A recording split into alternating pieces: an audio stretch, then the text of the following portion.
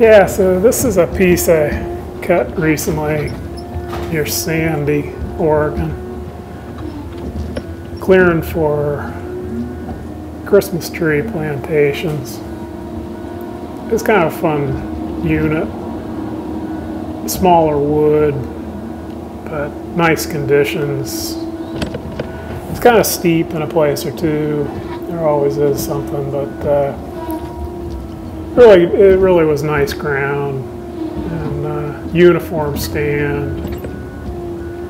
You know, we're late winter, early spring, and we've been getting some kind of crazy weather, snow and whatnot. And, this time of year, even without late snow, the ground is fully saturated. So there are some steep pitches that above live water that I couldn't get on. It was just too slick. But other than that, it was a cream puff, a lot of fun. I enjoy cutting small wood. This stand here, you'll see I'm doing quite a lot of accumulating, which is a little bit unusual for me. I mean, a lot of stands I'm in, you know, is actually big wood, but oftentimes it's single stem size. But this was a smaller stand, and one thing that made it easier to accumulate is that the stems had a good live top to them. And I'm always curious what other operators think, but I find that a live top helps me, you know, accumulate because the stems stay together, and so you can, you know, pull them into the head. They hold together, and so when you go to drop them in your bunch, they go down in a group rather than going all catawampus. But a uniform stand like this is really what a buncher's made for. You can really put a lot of wood on the ground. I think this is about a 20-acre block. If I remember right, I think it's about 2.5 days cutting for me. It was pretty good wood. It wasn't quite as good as we were hoping for. I think it was an early genome there, and kind of bred to grow too fast. So there was, in parts of the stand, that was quite a lot of sinuosity or speed bumps, and which was unfortunate.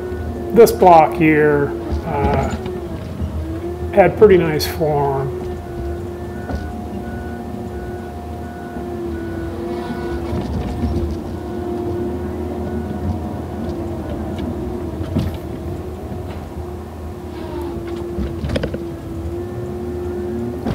Yeah, so you can kind of see when I spin around, this is my second cut block on this unit.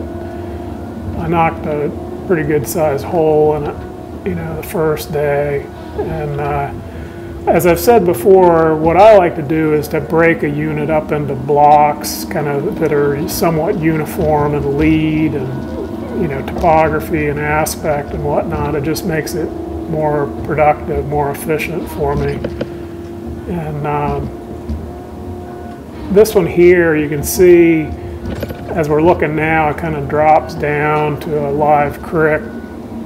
And so it came up behind me as I'm cutting right now. It rose up to a ridge, and then it drops off quite sharply on the other side. And so what I was doing, I was using that ridge as a split line on this unit, because that way I didn't have to change direction, you know, to put my leveling capability downhill. So, yeah, just another idea for you, things I think about. Keep me cutting. Get that wood on the ground.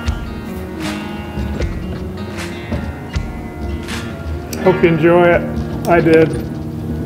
Good cutting to you. Thanks.